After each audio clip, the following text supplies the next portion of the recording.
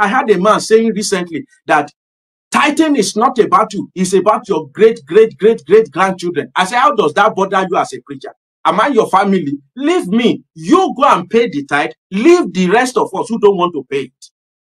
Is it not us that will not be blessed? You have discovered that tithing is about being blessed. How come it's the people who are collecting tithing that are fighting for it?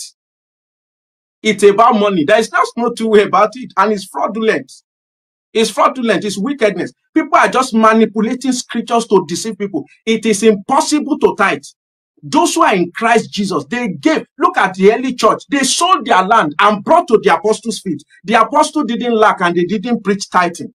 Somebody again said, the apostles, they were not pastors. So where did you hear that pastor should collect tithing? They're just looking for any way to retain this money. Because you know why? The reason many people are doing church is tithing. That's just the truth. It is tithing. They've calculated it. Once the number is increasing, they know they are money. So to defeat that today, they can't stand it anymore. Otherwise, why are you fighting for money? And these people are not preaching the real gospel. They will always say, we can't go into it now. Why a subject as serious as that? Why will you say you can't go into it?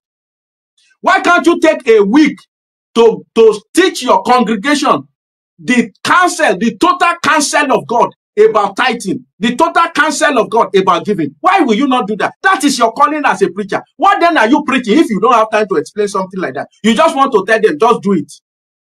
Somebody said it's about your life. If you don't tithe, you will die. I say, huh? It has become that bad.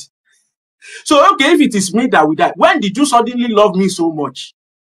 The same you that you cannot use your wealth to help me. You can't use your wealth to distribute like the apostles did. You are not the one telling me that you love me. You don't want me to die, so I should bring tithing. So we are using money to buy life.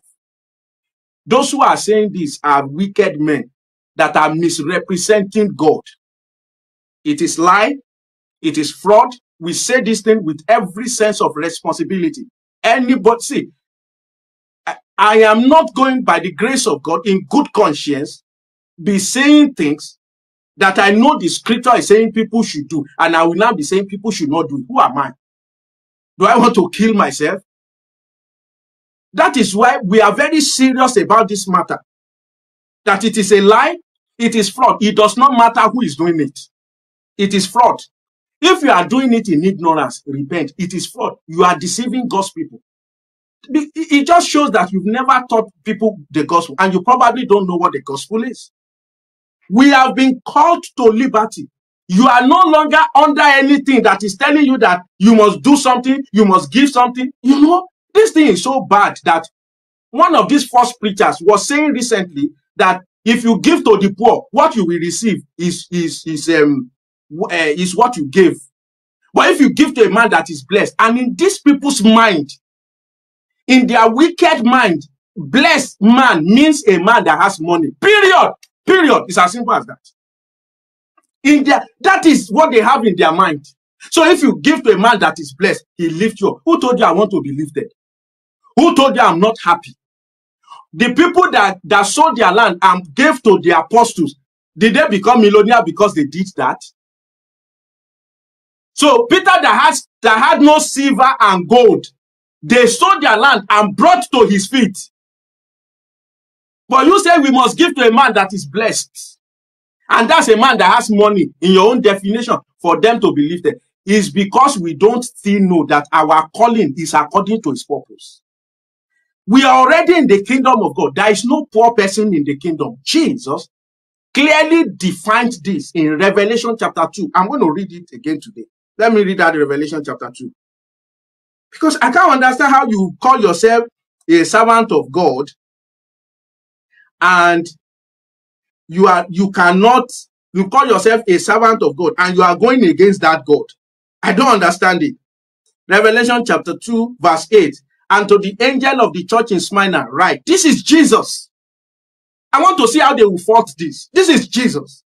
This thing says the first and the last, who was dead and come to life. Verse 9. I know your works, tribulation and poverty. This is Jesus saying he knows our poverty. I thought the next message would be 7 keys to financial prosperity. 7 keys to being lifted up. Prophet offering, sacrificial seed, tithing. I thought that was what Jesus was start saying. Because this is what these false teachers are saying. Look at what Jesus said. I know your works, tribulation, and poverty, but you are rich. There's no poor person in the kingdom of God. You can't have Jesus and be poor. It is wickedness for you to call a child of God poor. How can I carry the Holy Spirit, the creator of the heaven and the earth, inside of me, and then you say I'm poor? In what way am I poor? Who told you that paper makes me rich? One of them, it's so bad that he was even saying the name of Jesus must be lifted by money.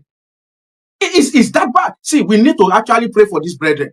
I'm telling you, they have been corrupted and blinded by the God of Mammon. This thing is not ordinary. This is a clear attack of the kingdom of darkness on their heart because they love money. Nothing to preach anymore. It's just about giving. Are you hungry? I don't understand it. Are you hungry? Jesus said, but you are rich. What does that mean? Jesus is saying, what you call poverty, I know it. But in my own perspective, you are not poor, you are rich. Another church that says, I am rich, the church in Laodicea, they say I'm rich, I have everything, I don't need anything. Jesus came. Do you know what Jesus said to them? He said, you are poor, you are blind, you are miserable. How can you say you are a servant of God today, and then you are now using the same parameter Jesus condemned to be what you are judging who is rich and who is poor? I am not poor, brethren. I may not have a penny in my pocket, but I am not poor. At least the fact that I'm speaking now shows that I'm alive. For me to be alive, I must have eaten. I must have drank water. So God is sustaining me. God is sustaining me. In this kingdom, we can abound. We learn how to abase and abound. And there is no problem with that. There's no problem. It's not a problem. I'm used to not having money. And it's not a big deal. It's not a problem, sincerely. I'm used to it. Because ultimately, I discovered that things that really needs to get done, they get done. And is that not what life is all about? I have food to eat, ultimately. So what is it at the end of the day? I have a place to sleep. So what is my problem? He said, do not worry about tomorrow. So Galatians 5:13 says, we have been called to liberty, but we should not use our liberty to sin.